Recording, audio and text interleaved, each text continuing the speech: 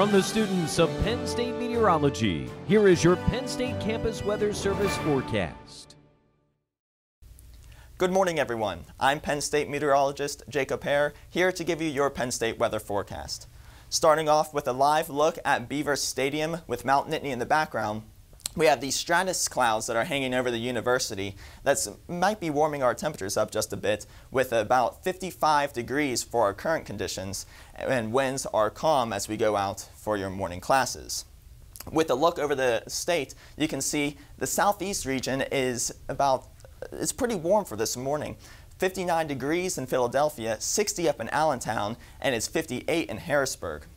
Up to the northwest, it is 54 in Erie with some of that wind coming off the lake, making things a little bit warmer. 46 in Franklin and 52 in Bradford, so warm this morning.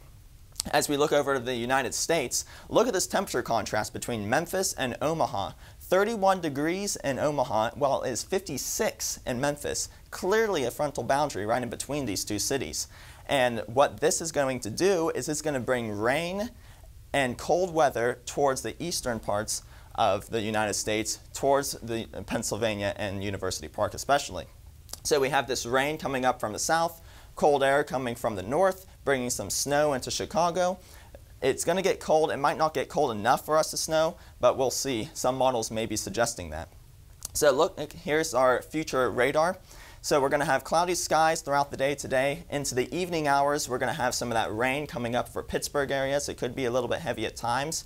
Making its way to the east into Scranton and Philadelphia tonight and into tomorrow morning. A little bit break in the action for the western part until, again, another scary line comes through for us for our Halloween into State College at about 5 o'clock tomorrow. Making its way again over to Scranton and Philadelphia for the overnight hours of Thursday and into Friday morning. So with that rain, we have some totals for you. The eastern part of the state is going to have a little bit higher chances for some totals, about 2 inches in Scranton and about 1 inch in Philadelphia. Over in the western part of the state, about 1.5 inches in Erie and about 0.9 inches in Pittsburgh. This is just a model forecast. It may not come up to be, but it looks like heavier rain in the east and some lighter showers relatively in the west. For our forecast for today for State College, 65 degrees, and it's going to be partly cloudy with those winds at about 5 to 10 miles per hour. And then tonight, that's whenever that rain's going to start to come in from the system down south. 54 degrees, again, 5 to 10 miles per hour, but we expect some of those winds to kick up a little bit over the weekend. And then tomorrow for your Halloween forecast does not look to be good. Steady rain at about 67 degrees tomorrow. Our 5-day forecast, again, tomorrow the system will be coming up, making it a spooky rain for us Halloween goers. About 67 degrees with that rain coming through and lasting into about Friday, where we're going to have some morning showers. Other than that, it's going to be nice and clear throughout the week. After the system comes through, high pressure will build in.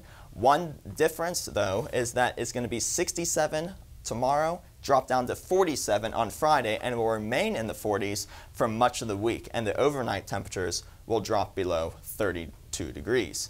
Remember to turn your clocks back Sunday morning, and because we'll be having to fall back to this weekend, and make sure you do that. So anyway, my name is Jacob Hare, and I will see you next time.